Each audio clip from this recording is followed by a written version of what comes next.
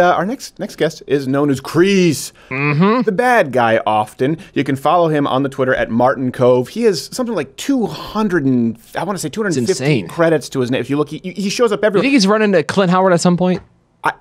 We should ask him. Almost the catalog of Clint Howard, but he doesn't have to be Clint Howard. So he has that going for him. But Clint, we'll have you on soon again, brother. Mr. Kove, thank you for being on, sir. Thank you. By the way, Clint Howard, I killed him on Gunsmoke in my first year in Hollywood. Well, who among us? Are we talking about the same Clint that was the father of Ron Howard? Yeah. Well, Clint is he's brother. Yeah, Ron Howard's brother. Brother. Yeah. Yeah. Killed him a couple of times in a couple of movies. Yeah. yes. He's pretty much, if Clint Howard's in a movie, you're writing around the death scene. But we brought him in, and he did a sketch with us where he actually played Susan Wojcicki, the CEO of YouTube, because we needed an actor, and we're like, Clint, you could do this, so we dressed him up. And I remember directing him. Oh, I got to tell you, Mr. Kove, it was very hard. It was a very long, arduous process, and I thought, this is going to be terrible. And then when I looked at the rushes, I said, this is amazing. He's a guy who really knows how he registers on camera. That leads into you. You often play the villain, right? This is no secret to you. I know you're a nice... Are you a nice guy? I shouldn't lead the witness. I cry at supermarket openings. Okay. That might be disturbed. I don't know that that's necessarily nice. But you seem like but you often play the bad guy. Now, you're one of the few guys out there who is respectfully is good looking enough to still play the tough bad guy. You're ruggedly tough. And I notice you have the Clint Eastwood, and I don't know if I can't see the one Coburn behind you. There you go. Oh, there you go. Okay. Did you $6 and The Good, the Bad, and the Ugly. There you go. Okay. Those are my theme songs. Yes. Did you set out to do this? Did you say, okay, I think I'm probably going to be able to do the bad guy role really well, or did it just happen organically? No, I guess it just happened organically, really. I have a 8-month-old grandchild, and if I don't see him every day, I cry. No. I just love this baby.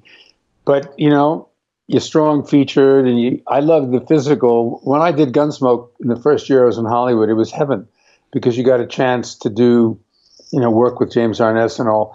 And the bottom line is I loved Westerns. But when you're starting out, you do heavies. You just do. Right. I mean, unless you're looking like Gregory Peck, who never did a heavy. Gregory Peck started out with Leading Men in the late 30s, Yeah.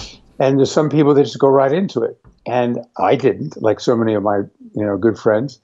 And you just, it's sort of like you create a staple of those roles. And I think for young actors, bringing up anger and toughness is probably the easiest emotion to call upon. Because when you're young, you kind of, touching the vulnerability and doing what Mel Gibson does in all his movies. It's a lot harder. And his voice, right? You have no soul. I always it's the reason I find those so funny is because I always would talk. I say to the audience, like, oh, come on, all of you are judging this guy in a private voicemail, a private argument. You have had that rage, even if internally at some point. Let you who has not felt that way cast the first stone. Well, let me ask you this: so you've done so many roles. Is Kreese still the role you think you're most recognized for? Certainly now with Cobra Kai, but is that the one people connect to most? Do you think? Yeah, that. And when I followed up the original Karate Kid with Rambo: First Blood Part 2. Yeah. And I was doing 6 years on Cagney Lacey, so a lot of them remember that. Oddly enough, many people are big fans of The Last House on the Left, which is a very bizarre cult movie, which was Wes Craven's first film. I personally, don't understand that, but, it was like 1972. And the other one, which is a cult movie, which also surprises me, is one that Stallone and I did, prior to Rambo, which was Death Race 2000. Yes. Yeah. But you wouldn't believe how many people, just remember those parts. And, you were playing a crazy. You were playing, like you say, a tough guy. It was the early parts of your career. Yeah. And I think that you try to graduate. When I did Cagney and Lacey, I kind of stopped doing bad guys because I played him as a macho. He kind of didn't like women being detectives, but he had a lovable quality about him. And I kept trying to graduate into that area. and not do any more wise guys and tough guys. I think you mentioned Last House on the Left. I think that was one of the few films that Wes Craven remade himself. I think Wes Craven remade the Wes Craven, because there's a recent one, and I don't know if it was Jennifer Lawrence.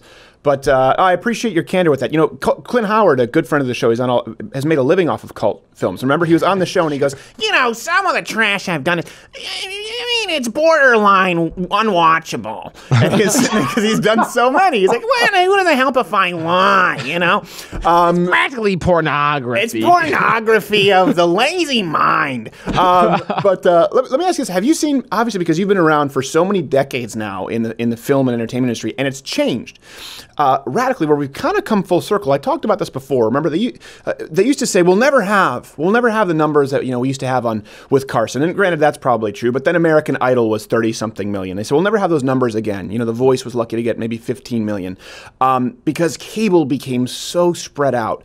But now we're sort of back to a few main networks with YouTube, Netflix, Hulu, Amazon, and HBO, and you're getting these numbers. There's a season of a lot more less famous people. Yes, yeah, there was for a while, but now you've come full circle, and Cobra Kai is getting those kinds of numbers that people thought you would never see again. What's it like to be a part of that whole transition and back again? Well, as I said earlier, you and I talked, the writing and the extraction of the great values from Karate Kid. Karate Kid 1 was a religious experience for so many people. You know, you either were bullied in that period of time and you identify with that. You had a love affair that didn't work out as a high school student, or you were fish out of water, and most of the people we've experienced have had one of those things going on in their life when they saw Karate Kid. And I think that, the writing that brings in all of the fantastic values of the movie into the series is what's making the series work. Yeah. Because all those extractions, the moments, the feelings, the emotions from the kids of what they're experiencing on the show is what Ralph experienced back in the day of 1983 when we made the movie. Right. So I think it's highly identifiable. They've chosen the right experiences to recreate on a weekly basis. And that's what's really selling. It's a show that, just like Ed Sullivan in its day, the family can get around the TV and watch it.